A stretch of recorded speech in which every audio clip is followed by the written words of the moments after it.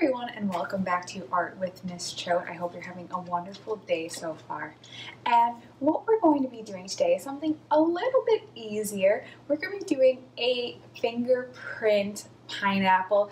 For me, I feel like I want to say it's summer. I know technically is it summer yet, but it's so beautiful out, and I know that everyone really enjoyed those fingerprint flowers we did and the different fingerprint techniques. So I figured let's go ahead and make another fingerprint project. So grab either your watercolors, your paints, your markers, whatever you're going to put on your fingers, and let's make a pineapple to kind of celebrate the coming of the warm air.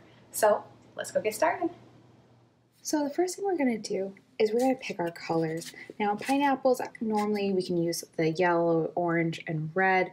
However, you can totally play and do mixing up the colors. You can go ahead and wet them beforehand. That way they're already ready. And it's up to you what finger you want to use. You can play with using different ones. I'm going to get my paints a little messy today. And we're going to start by doing 3 rows, then 4, then 4, then 3 in a row.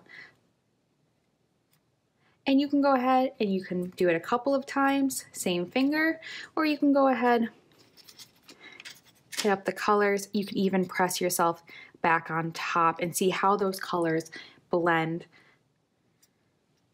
So I'm going to go ahead, mix up some different colors.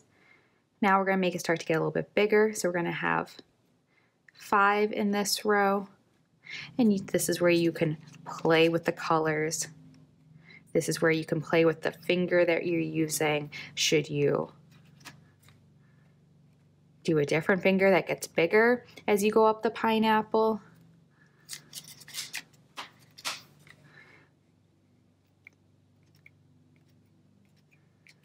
And we're just gonna keep playing.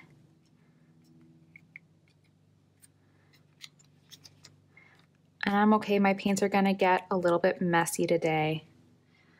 I'll clean them up when we're done. And I'm gonna go back on top of these. I don't like how much they change from this one to this one. So I want a little bit more red in these. And this pineapple doesn't have to look exactly realistic. And now I'm gonna go back to 4. That way it's getting narrow again.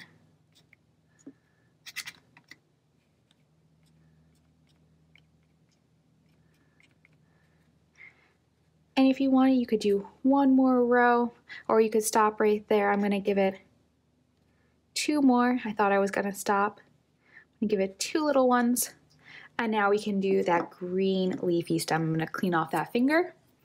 And I'm still gonna keep it with using my finger. We're not gonna use anything else today. And I'm just gonna go like this, simple little, and I'm changing up the color of the green.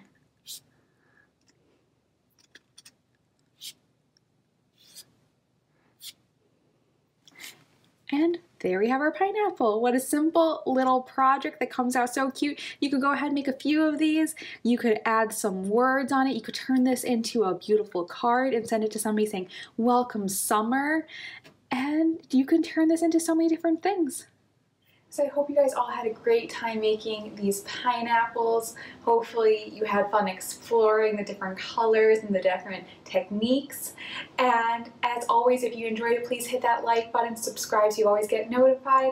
And as always, join me tomorrow for Art with Miss Choate, and let me know if you have any feedback, drop it in the comments. I'd love to hear about how your pineapples turned out. So I hope to see you tomorrow. Bye.